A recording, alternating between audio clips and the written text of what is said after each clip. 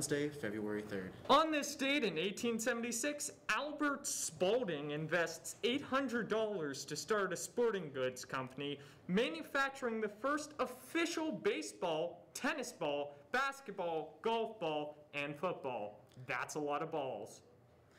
And speaking of football, Super Bowl 55, the biggest football game in the world, takes place this Sunday in Tampa Bay, Florida. I wonder if Adam Levine is going to take his shirt off at this one.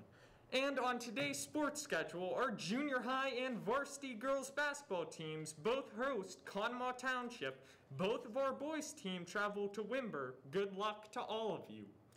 After-school tutoring is back up and running. Students who are at the tutoring should report to Mr. Havener's room when dismissed for the day today. Mr. Havener will hunt you down if you aren't there. Today is E-Day for all rotational classes.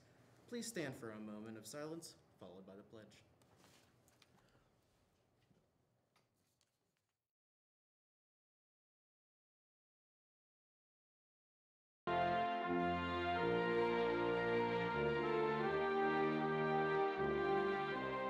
I pledge allegiance to the flag of the United States of America and to the republic for which it stands, one nation, under God, indivisible, with liberty and justice for all.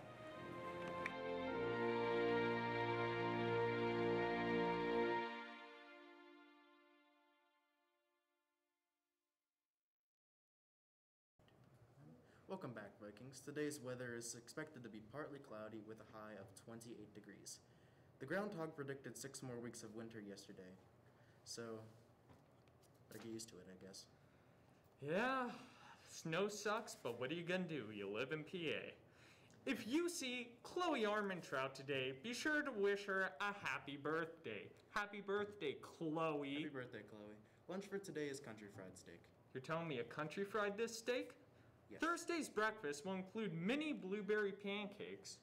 And everyone, do not forget that tomorrow, Thursday, is going to be Dress Like Old People Day. So if you have an outfit Mr. Wiggin would wear it tomorrow.